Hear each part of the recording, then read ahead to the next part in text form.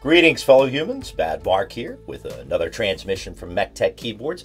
And today I just wanted to do a real quick video.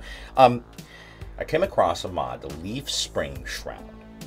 And basically, the short of it is that people are cutting out pieces of film and stuffing it up inside of the upper housing right above where the leaf spring is for your switch, in order to take away the spring ping, or the leaf ping that occurs on some tactile switches.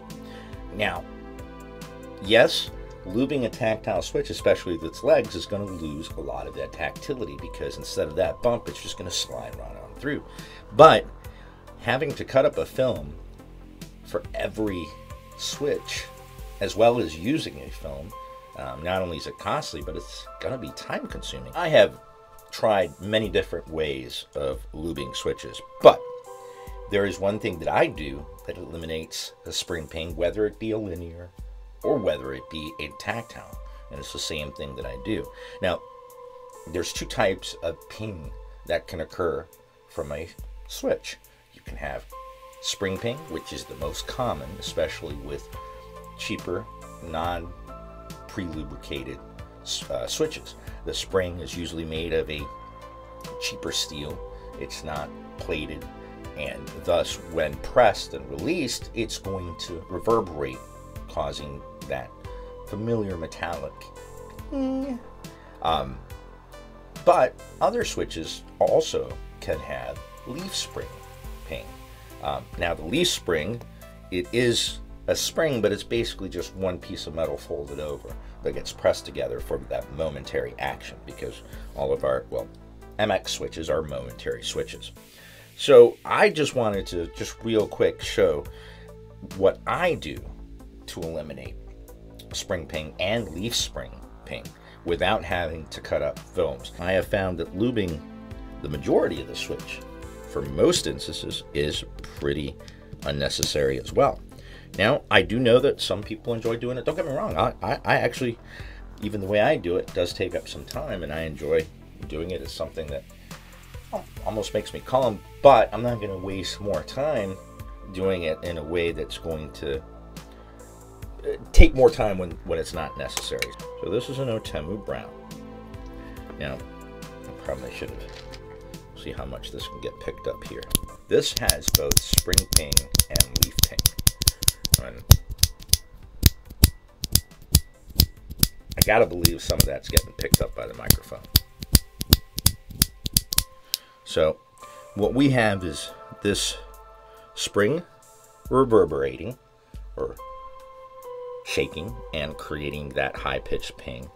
But we also have the leaf spring, which is the copper part right there.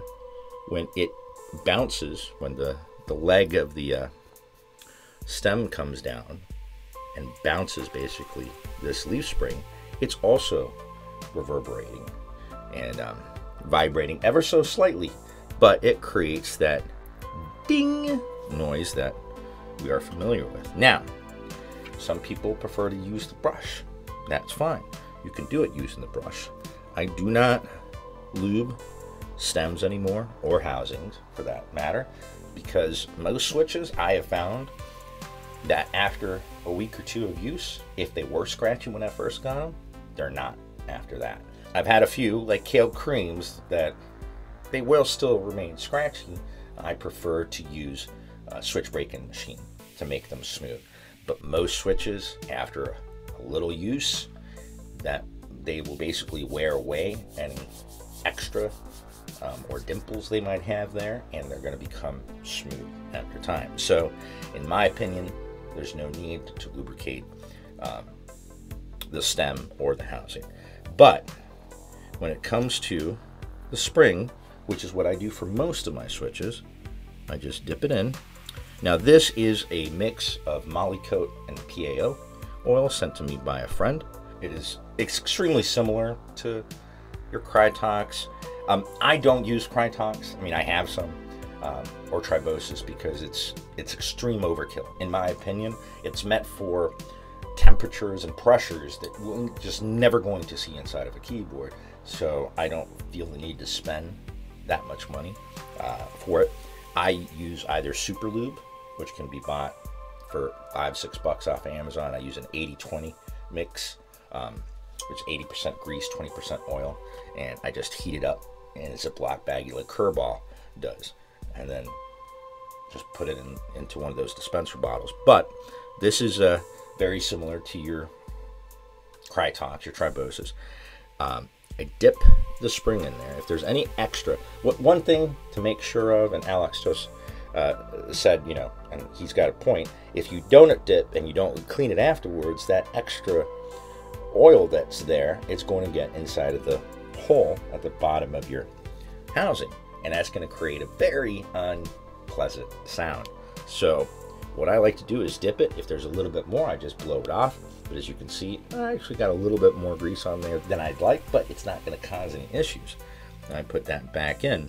Now, because we know that this also has leaf spring ping, I'm going to dip my brush, and I'm going to make on the back of the leaf spring, not on the front. If you did it on the front, then you'll be affecting tactility. Do it on the back of the leaf spring, and all I do is just one stroke. That's it. Doesn't matter if it's too dark or too light, as long as you know that there's grease on there, then that's all that's needed. I like to follow the advice Kazoo gives in that before you close it, especially a tactile, but I do this with all switches, I press down, make sure it's in the rail, and make sure that it's below the leaf spring while I do the switch, and then I go ahead and close it.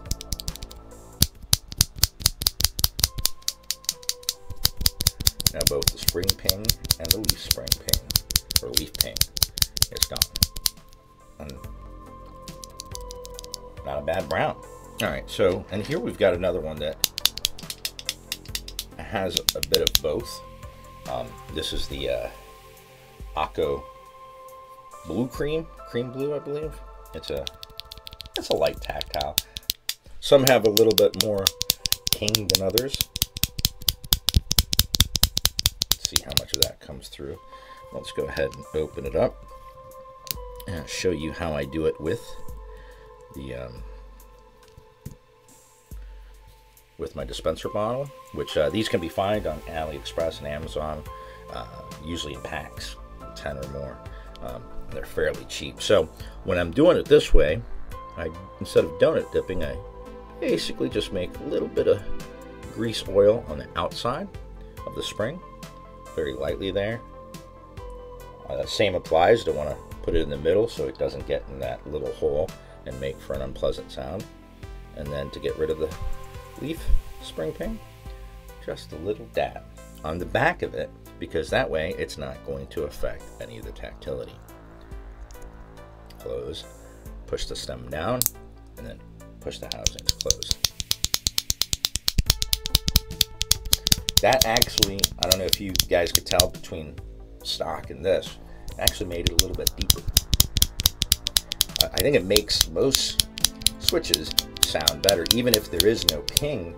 Again, lubing it any more than this, in my opinion, I mean, if you enjoy it, go for it. I just think it's unnecessary, and because I've got limited time here, just like we all do, I like to spend my time as wisely as possible. So to me, this is all that's needed for any switch really that doesn't come pre-lubed, because like I said, it'll help and it'll make it sound that much better. So here's a stock one.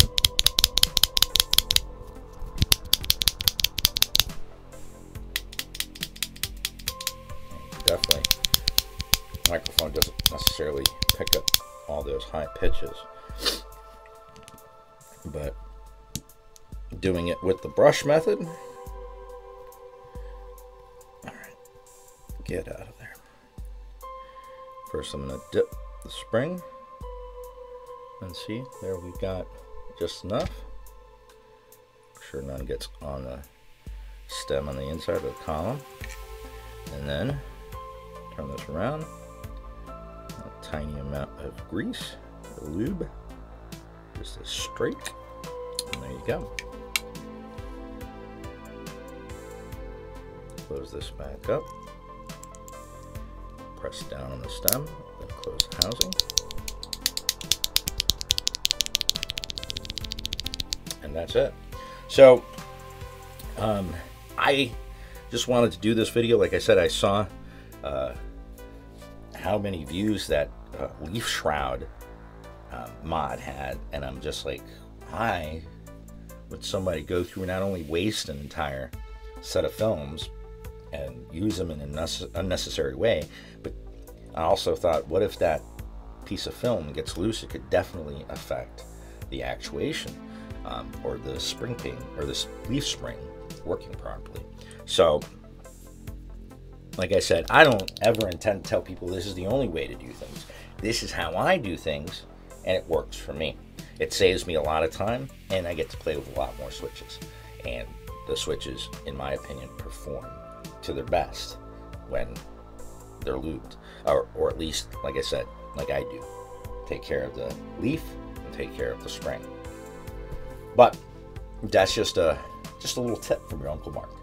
Anyway, I hope that this helps anybody, especially if you're getting into it. I mean, a lot of people are going to say there's there's only one way to lube a switch, and I encourage people to explore and find out if that works for you or not. There are many different ways to do this. This is the way that I choose to do it, and it works for me. Hopefully, it works for you too. Until the next transmission, keep calm and keyboard on.